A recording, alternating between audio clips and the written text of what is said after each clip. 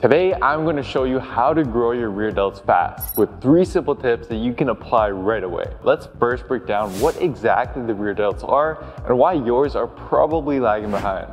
So as the name implies, the rear delts are the rear head or back muscle of the 3-headed shoulder muscle. They're the key to rounding out the shoulders by adding an impressive cap to the back of them. Most people's rear delts, however, they look like this. Underdeveloped, with the front delts being disproportionately overdeveloped in comparison. And this happens because we do a ton of pressing work that develops the front delts, but very little work for the back side of our shoulders. And the exercises we do choose when we decide to work them, like reverse flies, they just aren't very effective. Why is this the case and what exercises should you do instead? Let's figure that out with tip number 1. So, if you're like most lifters, then you probably rely on reverse flies, the reverse fly machine, and face pulls to grow your rear delts.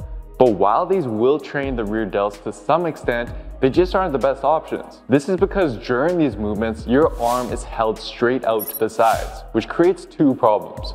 The first problem is that this horizontal arm position lines up much better with the upper back muscle fibers like the mid-traps than it does the rear delts, which run more diagonally.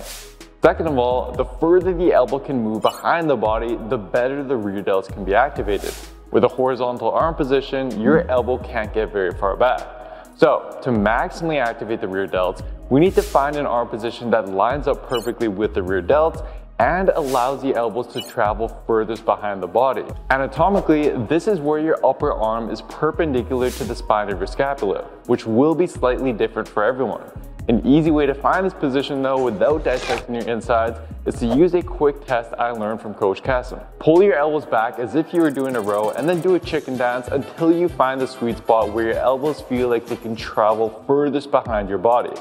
For most people, this is going to be an angle of about 45 degrees away from your body.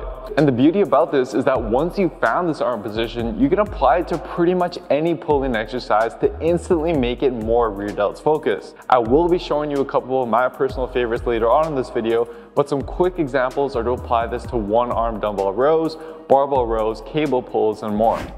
Okay, so we got arm position down. The next 2 tips will show you how to apply it into your routine to instantly speed up your rear delt gains. Now, most people don't train the rear delts with enough volume nor with enough effort, often leaving them as an afterthought towards the end of a workout when they're already quite fatigued. To see quick improvements in your rear delt development, here's my recommendation. So chances are you're doing some kind of upper body workout, pull day or back day in your routine. During these workouts, we can tweak your programming to add some more volume to your rear delt. To do so, whenever you do some kind of rowing movement, take the last 1 to 2 sets and replace them with a rear delt focused row. But if you're using a cable machine, ditch the narrow V-bar attachment. Trying to use this to hit your rear delts will limit how much you can open up your elbows and how far back they can travel behind the body. Instead, find a wider handle attachment like the lat pull down one. And wrapping 2 handles on top of the bar can help make it even better and comfortable. Next, grip the bar wide and pull your elbows back behind the body while keeping them at the roughly 45-degree angle you found earlier. Pause at the end of each rep briefly where you should feel a very strong contraction in your rear delts and repeat. If you don't have a suitable bar, using a single cable can work as well. And the same can be done on many back machines by just using a wider grip and using that sweet spot arm angle. And if you don't have access to cables or machines, then you can always replicate the same movement using bands. Now, while this simple tweak in your programming will help ensure that you're working your rear delts while you're fresh and training them with relatively heavy weights, in addition to this, you'll want to also work them with lighter weights that are focused more so on quality reps rather than weight.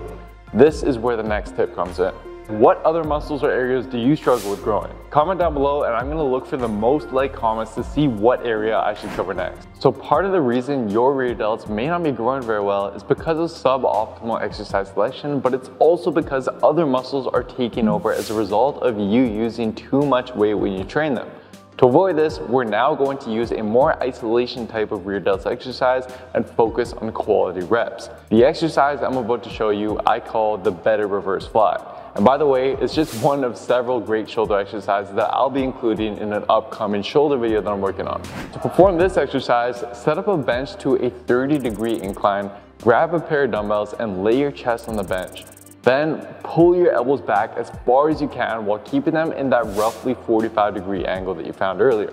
If, however, you're unable to pull your elbow back behind the body very far, you can't maintain that roughly 45-degree arm angle, or you're forced to use momentum, then these are all signs that the weight is just too heavy. If so, lighten the weight and focus on quality form and really feeling that mind to muscle connection with your rear delts every single rep. Then, once you have this down, to progress this exercise over time, we want to avoid increasing the weight too quickly. We can prevent this by choosing a light enough weight that allows you to do about 15 reps each set with good form.